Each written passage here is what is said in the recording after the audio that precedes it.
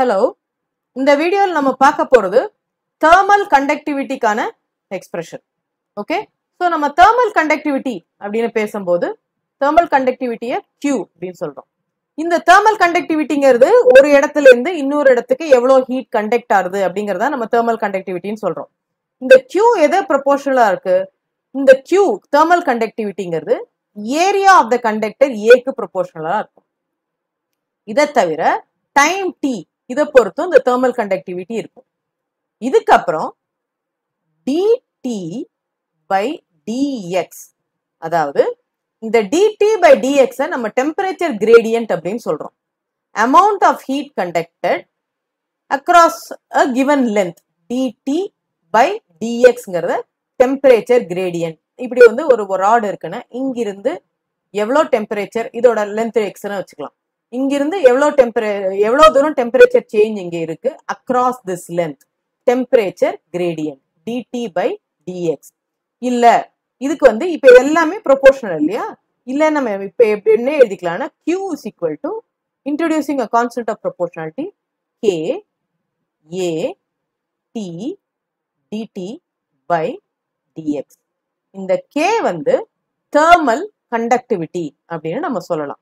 So நம்ம எப்படி எழுதிக்கலாம்? k is equal to q divided by a t dt by dx. அதாவது thermal conductivity is the amount of heat conducted per unit area per unit time the temperature gradient. So per unit area per unit time னு சொல்லும்போது இது ரெண்டையும் நம்ம 1 1 அப்படின்னு எடுத்துக்கிட்டோம்னா you can say k is equal to q by dt by dx. இது வந்து ஒரு assumption. இப்போ let us take any conducting material. Okay, let us take any conducting material. இதோடைய length வந்து நான் lambda னு வச்சுக்கிறேன். இதோடைய length lambda, இது வந்து a, இது b னு வச்சுக்கலாம். So a is at a higher temperature as compared to b அப்படிங்கறத நம்ம இப்ப assume பண்ணிக்கிறோம். So a is at a temperature a is at a temperature t, b ல இருக்கிற temperature t minus dt. அதாவது a ல இருந்து தான் b heat வந்து b க்கு போகுது. So a is at a higher temperature t, b is at a lower temperature t minus dt. இப்ப heat இங்க போறது இல்லையா? So at a இதோடைய kinetic energy நீ எடுத்துக்கிட்டேன்னா kinetic energy at a எப்படி எழுதலாம்னா 3/2 kT. K is the Boltzmann's constant. இது kinetic energy at A. அப்போ kinetic energy at B will be equal to 3/2 K T minus dt. Correct தானே? So இங்க வந்து temperature T, இங்க T minus dt.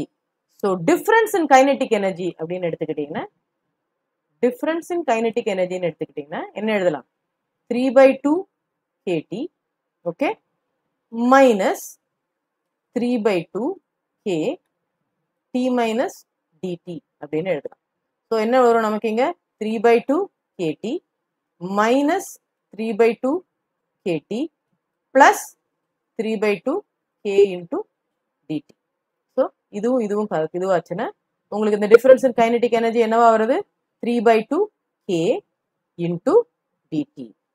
Okay, இது வந்து இப்போ நம்ம இப்ப நம்பர் ஆஃப் எலக்ட்ரான்ஸ் ஃப்ளோயிங் எடுத்துக்கிட்டா எக்ஸஸ், இது ரெண்டுக்கும் இருக்கிற அந்த எக்ஸஸ் எனர்ஜியை நம்ம கண்டுபிடிச்சிடலாம்.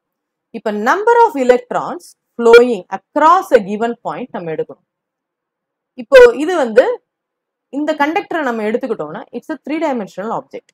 3-dimensional ஆப்ஜெக்ட்னு இருக்கும்போது இந்த எலக்ட்ரான் வந்து இது நம்ம வந்து we are speaking about thermal conductivity, அதாவது ஹீட் எனர்ஜி.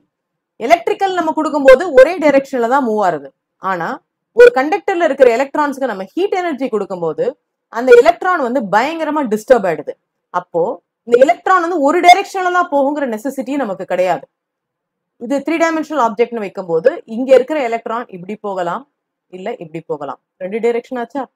இல்லையா மேல போகலாம், கீழே போகலாம். 4 டைரக்ஷன் ஆச்சா? இல்லையா அந்த கண்டக்டருக்குள்ள இப்படி போகலாம், இப்படி இந்த பக்கமாவும் வரலாம்.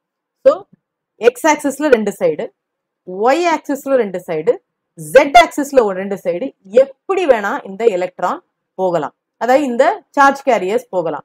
which means மொத்த 6 டைரக்ஷன் இருக்கு. ஸோ நான் இப்போ வந்து ஒரே ஒரு டைரக்ஷனை பத்தி தான் கன்சர்ன்டா இருக்கேன், இந்த பக்கத்துல இருந்து இந்த பக்கம். ஸோ விச் மீன்ஸ் எனக்கு நான் ஒரே ஒரு டைரக்ஷன்ல பத்தி கன்சர்ன்டா இருக்கிறதுனால 1/6 மற்ற 5 டைரக்ஷனை பத்தி நான் கன்சர்ன்டா இல்ல. So 1/6 into the number of electrons n into the velocity of the electrons v.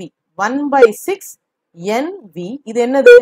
number of electrons crossing a given point. இப்படி எனக்கு போற எலக்ட்ரான் வந்து 1/6 into n into v. So இப்போ நம்ம என்ன எழுத போறோம்? இப்போ எக்ஸஸ் எனர்ஜி அப்படின்னு என்னன்னு நான் சொல்லிடுறேன். இப்போ எக்ஸஸ் எனர்ஜி அப்படின்னு நான் என்ன சொல்ல வரேன்னா, இங்க வந்து எனக்கு ஹீட் ஜாஸ்தியா இருக்கு, இங்க கம்மியா இருக்கு. ஸோ இதை கம்பேர் பண்ணும்போது இதுல இருக்கிற அந்த excess energy is given by 1/6 nv into 3/2 k dt. 3/2 k dt into 1/6 nv. So இதை நம்ம இது பண்ணா நமக்கு என்ன கிடைக்கும்? I will get 1/4 n v k into dt. இது வந்து நமக்கு கிடைக்கிற excess energy. What is this excess energy? This excess energy is 1/4 k into dt. இது வந்து இந்த excess energy என்ன? As compared to this, இதுடைய excess energy from A to B. அப்போ excess energy at B என்னவா இருக்கும்? இது வந்து at A. B என்னவா இருக்கும்னா, இது வந்து இங்கிருந்து இங்க நமக்கு ஒரு எக்ஸ்பிரஷன் கண்டுபிடிச்சோம். இங்கிருந்து இங்க இந்த டிஃபரன்ஸ் எல்லாம் அதே தான் வரும், but in the opposite direction. So நமக்கு இதுக்கு என்ன எழுதலாம்? -1/4 nvk into dt. Excess energy at ஏ என்ன? இதுக்கும் இதுக்கும் இருக்கிற டிஃபரன்ஸ் நம்ம கண்டுபிடிக்கிறோம். எக்ஸஸ் எனர்ஜி அட் பி என்ன? இதுக்கும் இதுக்கும் இருக்கிற டிஃபரன்ஸ் அதே தான் இருக்கும், ஆனா இந்த opposite direction. So it will be -1/4 nvk into dt. So the total energy Q can be given by 1/4 nvk dt, okay, minus -1/4 nvk into dt. So நம்ம என்ன எழுதலாம் இப்போ? Q is equal to minus of minus plus தானே ஆறுது, 1/2 nvk into dt. இது Qக்கான ஒரு expression. But already நம்ம Qக்கான ஒரு எக்ஸ்பிரஷன் இங்க இது பண்ணிட்டோம். இந்த இடத்துல பாத்தீங்கன்னா Q can be given as k into dt by dx. Okay, so நம்ம இப்ப என்ன எழுதலாம்? Q is equal to k by dt by dx. dxங்கிறது அந்த லென்த், பட் இந்த கேஸ்ல நம்ம லென்த் என்னவா எடுத்திருக்கோம்? லாம்டா. ஸோ நம்ம என்ன எழுதலாம்? இந்த dx எடுத்துடலாம், எடுத்துட்டு lambda போட்டுக்கலாம். So Q is equal to k by dt by lambda. So நம்ம இப்போ இதையும் ஈக்குவேட் பண்ணா நம்ம என்ன எழுதலாம்? k dt by lambda is equal to 1/2 n v k into dt. இது thermal conductivity, it is different. இது வந்து Boltzmann constant, this is different. Okay, so k dt by lambda is equal to 1/2 n v k into dt, or you can write k is equal to 1/2 n v k into lambda. dt இதுவாயிடுது n v k into lambda.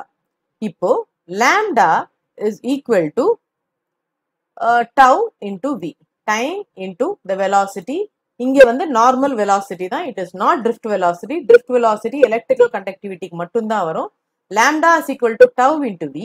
So you can write thermal conductivity as equal to 1/2 n v square k into tau. This is an expression for thermal conductivity.